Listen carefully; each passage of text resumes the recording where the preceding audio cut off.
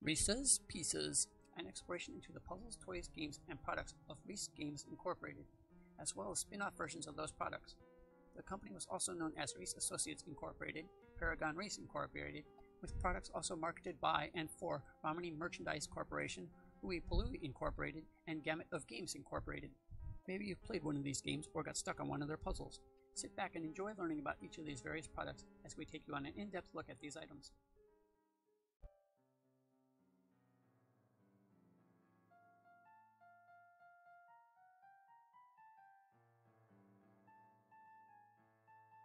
Episode 002. Style number 387. Hotdog, it's the Prankfurter. Another puzzle. I guess this means no food for me today. But don't worry, I've got this. Here we go.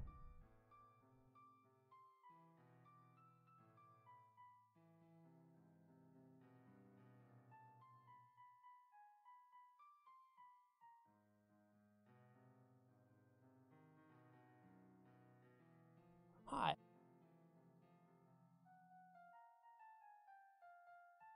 I'd like a hot dog and a hamburger.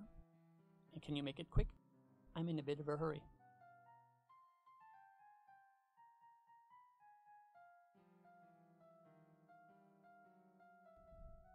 Well, it's on its way. It'll be here soon. Now let's take a look at this puzzle.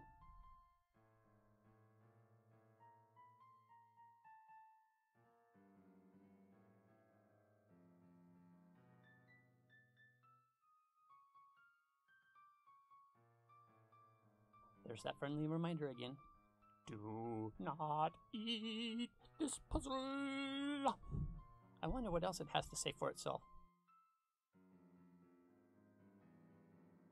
Well, on the back of the box it says, Prankfurter. There are good reasons why you should buy this Prankfurter puzzle. For instance, you can take it along on a picnic when you're not very hungry. You can give it to one of your gourmet friends as a clever new dish. Or you may relish the challenge of a weird new puzzle and decide to take the Prankfurter apart and put it back together again. Whatever your reason for buying Prankfurter, we're sure you'll be glad you did. Just holding this 22-piece puzzle in your hand will make you feel all American. And it's a lot of doggone fun too. There's a solution enclosed for those who try Prankfurter and realize they've bit off more than they can chew.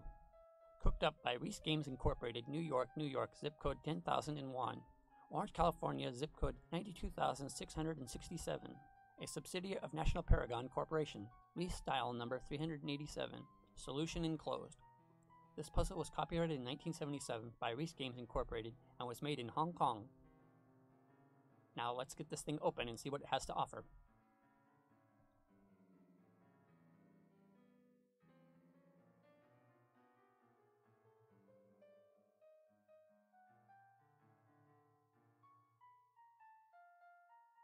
Look here, another one of those empty ketchup packets. Cook's Grade A Fancy Ketchup. Sigma Packaging Corporation, Copeg, New York, zip code 11,726. Tear here. I wonder if it is also hollow in the center. Yep, it is the same as the one in the Burger Thing puzzle. Both are hollow and empty.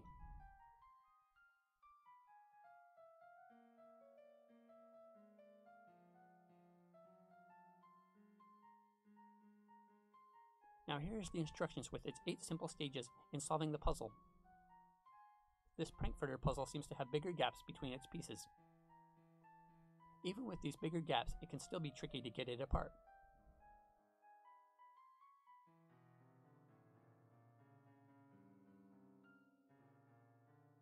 You might need some tools like these miniature flathead screwdrivers to pry apart the pieces. But be careful, the puzzle is held together with long, thin pegs and tubes, and it is easy to break them if you pry apart the pieces unevenly. Notice how both sides of the bun are the same, just like in the other puzzle. They are both modeled off of the top pieces of a bun, golden brown on both sides of the hot dog. It might be just a puzzle, but it still looks good enough to eat, and I haven't eaten in about 20 hours. I hope that food gets here soon.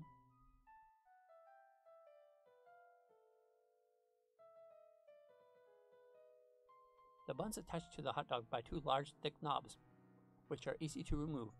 Then, if you want, the buns can also be exchanged for the bun on the opposite side.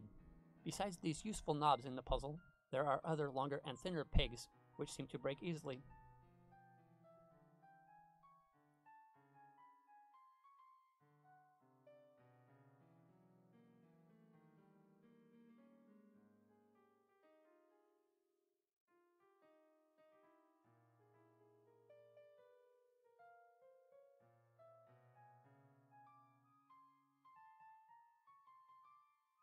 To separate the bun, you need to use your fingernails and try to pry it apart by loosening both sides at the same time.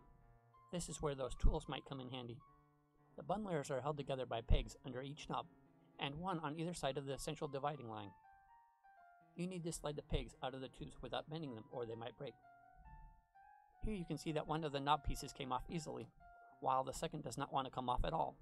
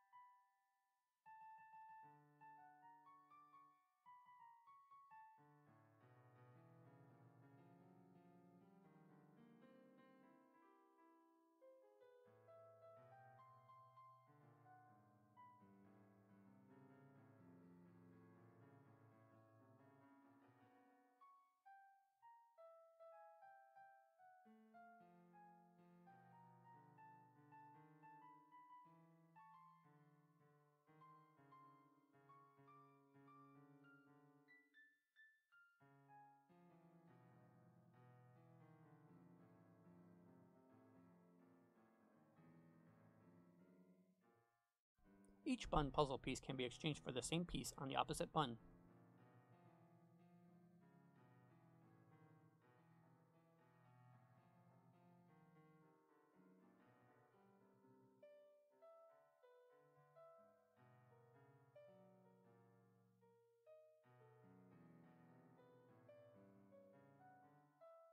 If the knob pieces do not want to come loose, it is sometimes easier to try and separate the halves of the bun by pulling it apart at its edges.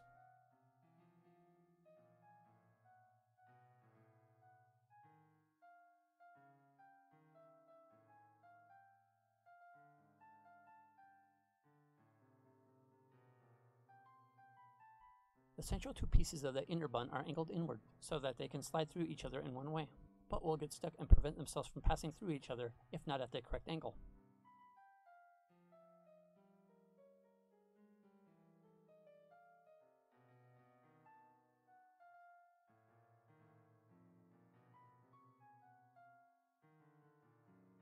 The knob pegs can then be easily removed by turning those parts like the hands of a clock round and round or back and forth.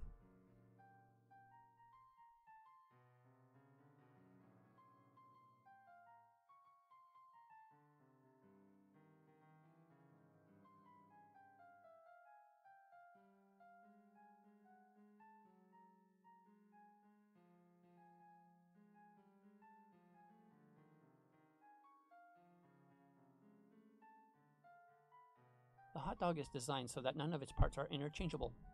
I'll call this end 8 with the number facing outward. This end will be number 5 after its parts numbers.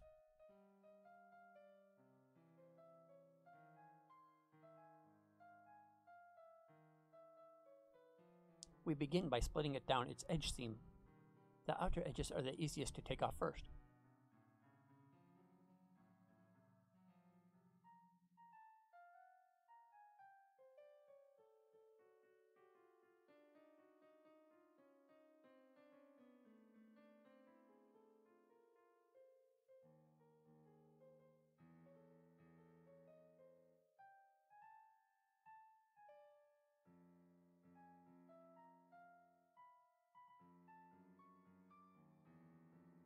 As you can see here, they do not fit together if exchanged from one side to the other.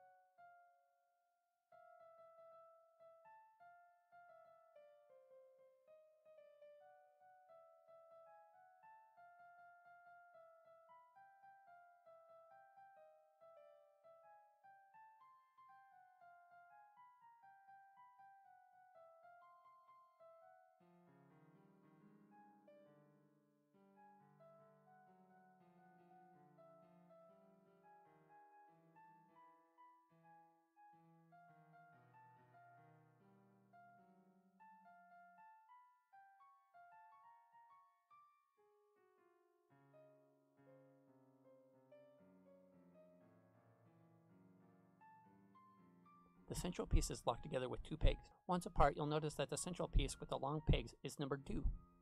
This will be placed on the same side as the number 8, which is facing outward. The side with the tubes for the pegs is numbered 5, just like the other pieces for that end of the hot dog. These hot dog pieces are the ones I had the most difficulty getting apart, and they have broken on me several times. Because of their thinness, even superglue doesn't seem to help in fixing them. I had to buy the puzzle twice, and luckily with the 2 copies of the puzzle, I was able to replace these broken pieces from one puzzle with parts from the other puzzle.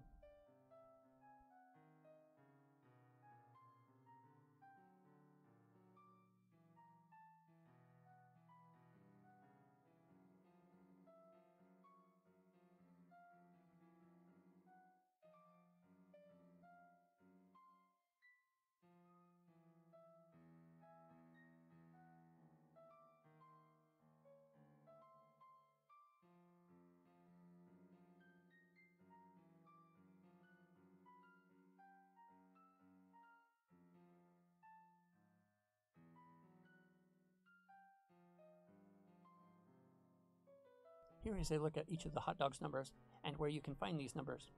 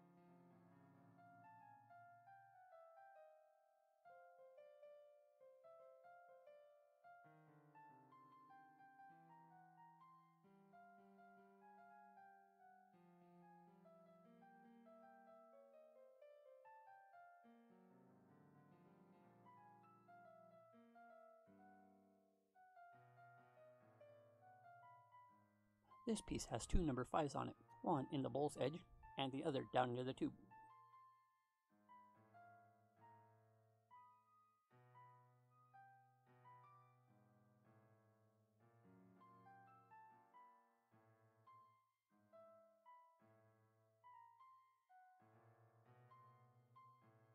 First, we'll pair up the pieces.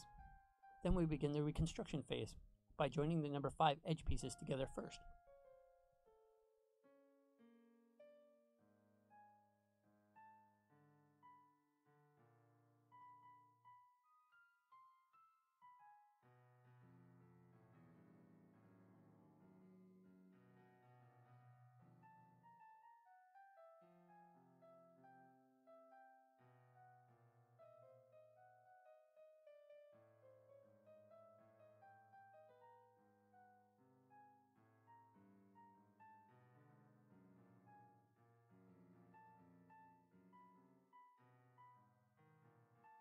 There are 2 jigsaw type pieces on either side of the central pieces. These outer pieces have 2 different size holes, which allow only the correct piece to be inserted. They are held to the central 2 pieces by smaller mini pegs, which prevent them from sliding out of the central pieces until the center has been pried apart.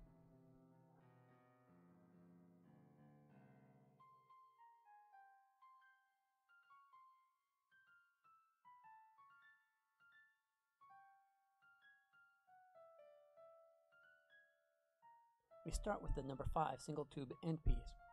We then place the jigsaw piece into that, and then add the single peg piece for that side.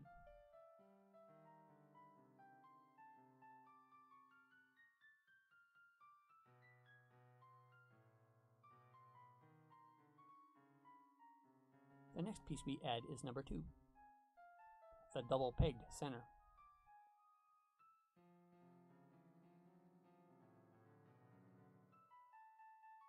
Followed by the number 8 jigsaw puzzle piece. However, this also has the number 5 on it, but on the outside instead of the inside. Its inside has the number 8, but it has to be put on upside down compared to the other similar piece. We then add the other number 8 pieces to make this into the hot dog. Here you'll notice that the little mini peg will be held by the edge of the first placed number 5 central piece.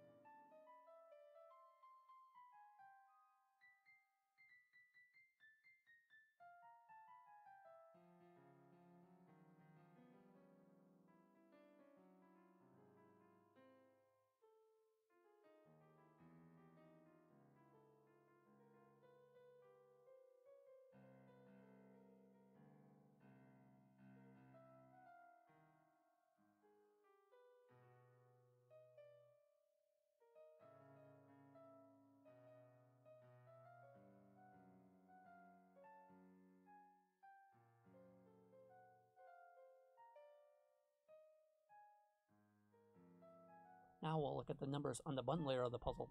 The outer bun section consists of parts 3, 4, and 6, while the inner part of the bun are parts 1, 2, 5, and 7.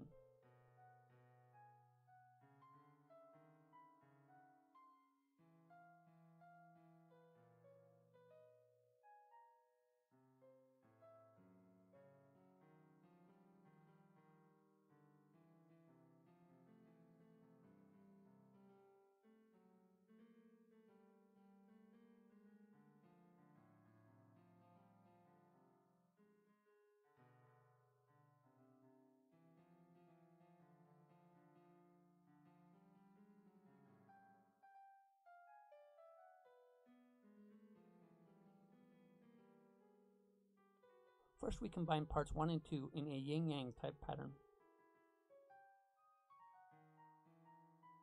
We then try to attach the bun ends to this main section. Notice how these pieces do not fit on the opposite ends, even though they are almost mirror images of each other. Number 7 goes on to number 2, while number 5 goes on to number 1.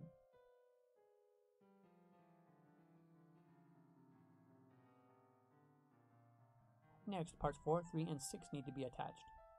The central piece with the 2 pegs has 2 large bulges on one side, and 1 small bulge and 1 large on the opposite side. The side with the 2 big bulges is where you attach piece 4, and the opposite side is for piece 6.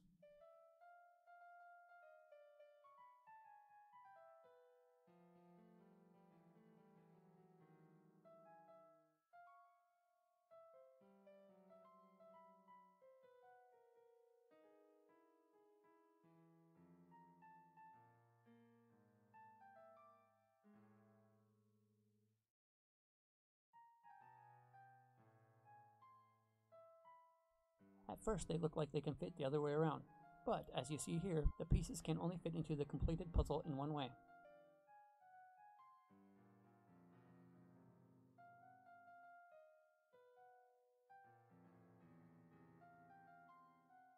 If you draw a line across the puzzle from left to right, you'd notice that all the peg holes are on the side nearest or farthest away from you. You will now need to match the upper and lower halves of the bun with their pegs and holes.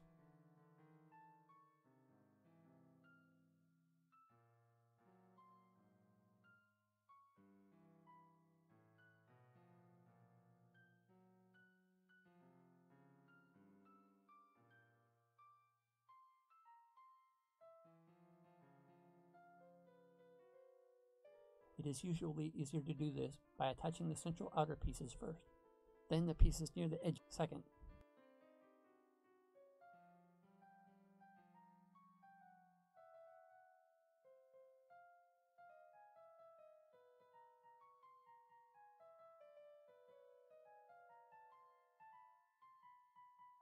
You do not have to disassemble these pieces, but here you can see it a bit better.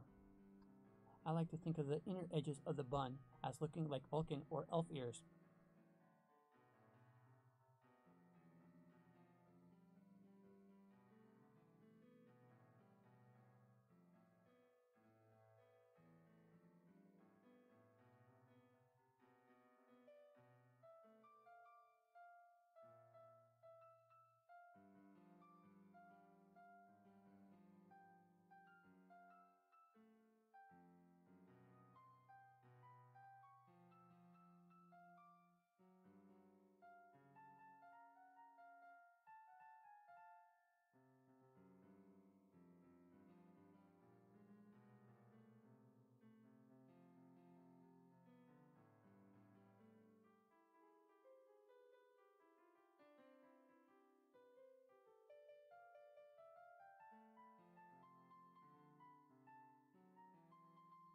Live long and prosper, as a Vulcan would say.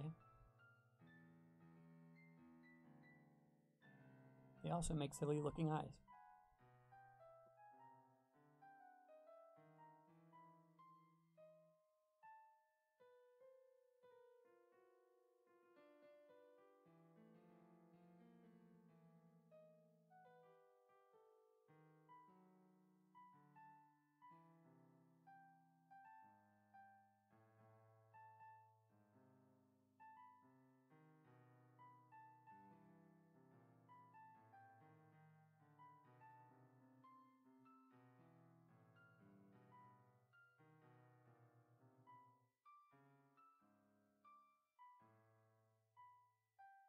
Notice how the upper bun fits over the notch in the lower layer.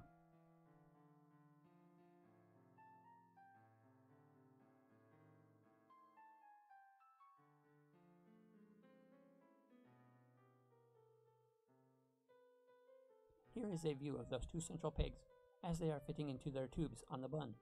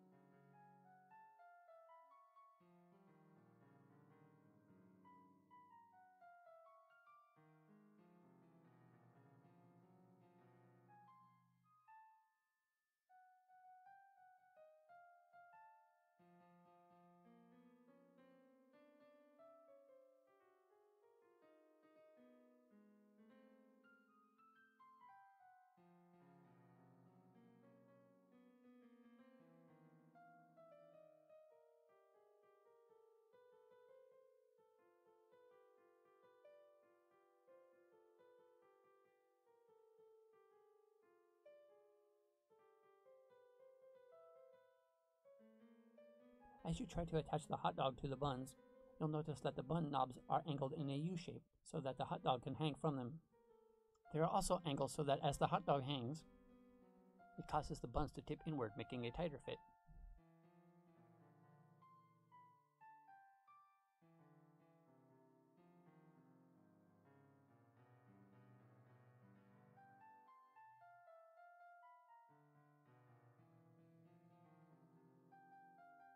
The hot dog is suspended in the air by the two halves of the bun.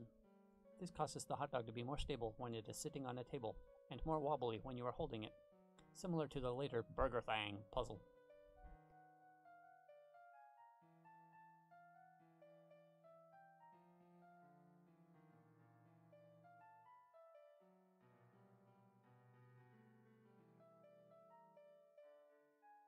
The Prankfurter is a good puzzle and has 22 pieces. That's 7 more pieces than the Burger Thang. However, the pieces in Prankfurter have lots of little pegs holding the majority of the puzzle together, making it quite brittle. Reiss Games seem to have learned from this when making their Burger Thang puzzle. The gaps in the Prankfurter seem to be much bigger, while in the Burger Thang, they seem to have learned how to fill that space with inner framed walls to strengthen the puzzle without the need for brittle pegs. Although not related to these puzzles, I also wanted to mention another Reiss Games puzzle called Licorice Sticks, which also had a food theme. That puzzle was released several years earlier and was part of their series of geometry-themed puzzles. Those puzzles have an interesting history of their own.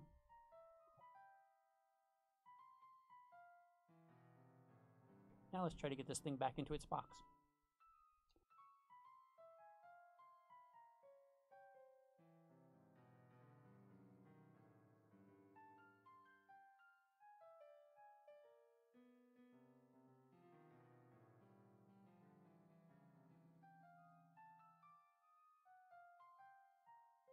Now if we compare the two puzzles, we find the Burger Thang has a slightly more detailed package. But the puzzle itself is much simpler and has fewer pieces. They were both made in 1977, but the Prankfurter has style/model number 387, while the Burger Thang puzzle has number 388.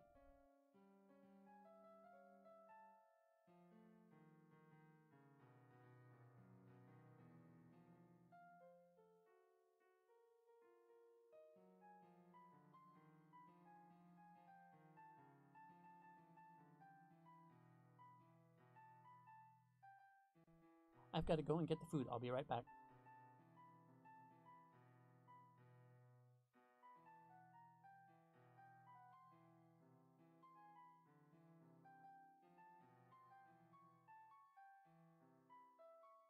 My camera gets lonely when I'm away, like a little lost puppy, waiting for its owner to return.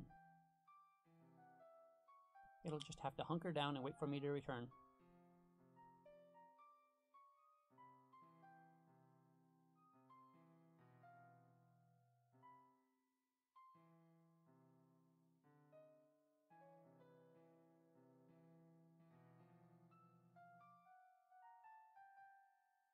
Well, I'm back. Food at last.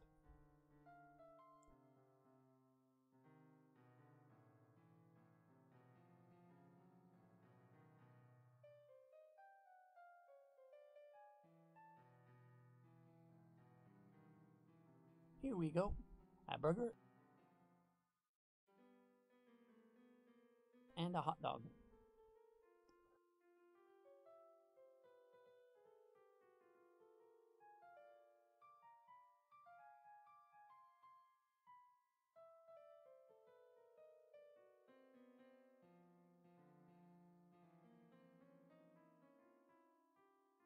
Okay, now let's compare these puzzles to the real thing.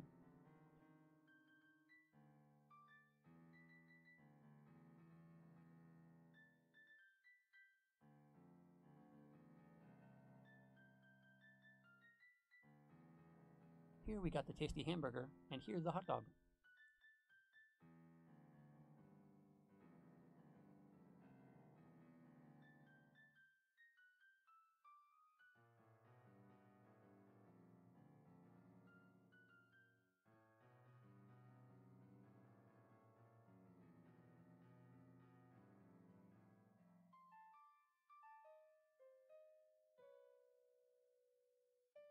Let's take it out of the box so we can look at it a bit closer.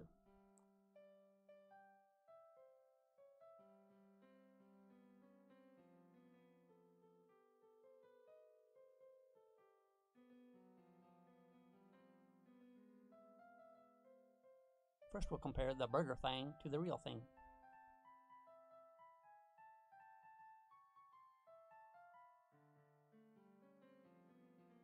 The puzzle is a bit darker and the bun is thicker but smaller.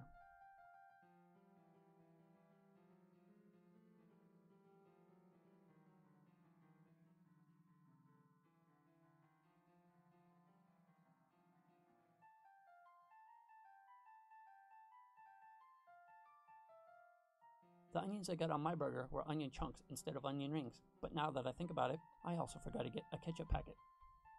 The meat patty is about the same size.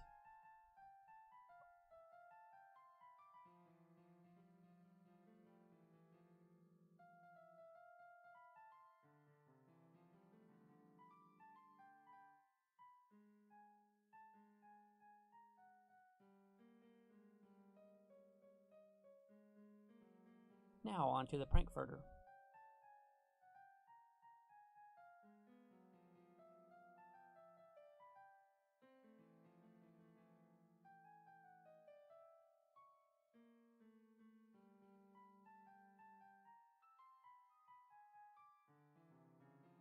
The bun on the real thing seems to be longer and thinner, while the puzzle is thicker and short.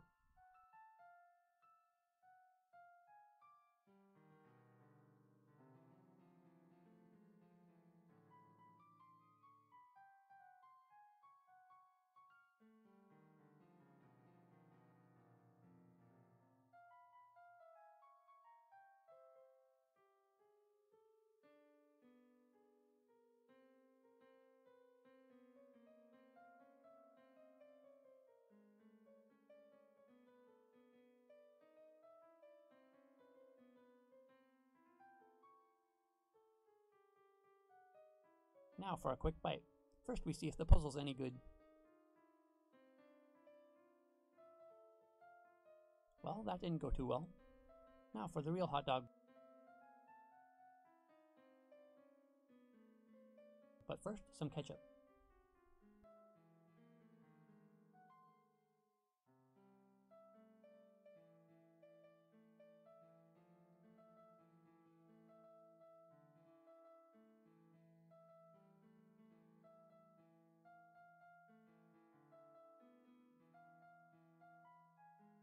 That's good. Yum, more, mmm.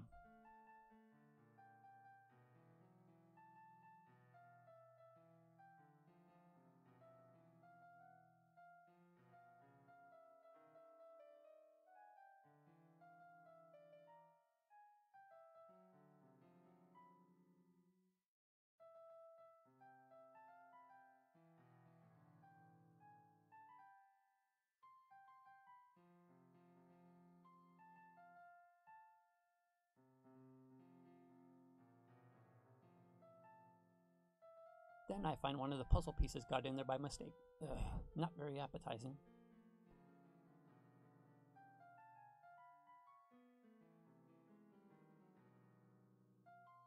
Well, that's about it for now. Thanks for watching these reviews of Prankfurter and Burger Thing. That's it. Until next time. See ya. To be continued.